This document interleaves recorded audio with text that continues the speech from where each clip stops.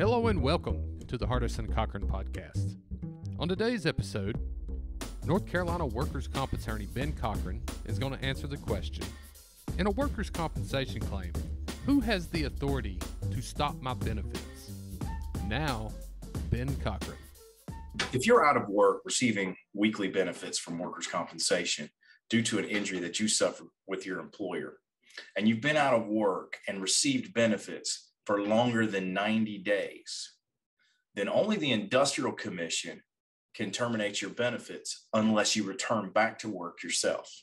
The insurance company is not entitled to unilaterally terminate your benefits, meaning that if you've been out of work for 6 months and receiving ongoing temporary total disability benefits, those weekly checks, and you're ultimately placed at maximum medical improvement by your physician and told that you could go back to work in some shape or form, the insurance company cannot immediately stop those weekly benefits.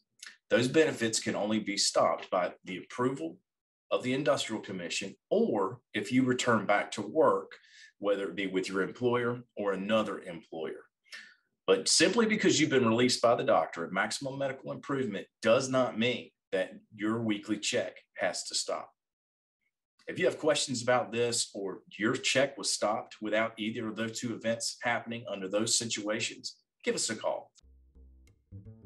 Listening to this podcast does not create an attorney-client relationship between you and Hardison Cochran, attorneys at law.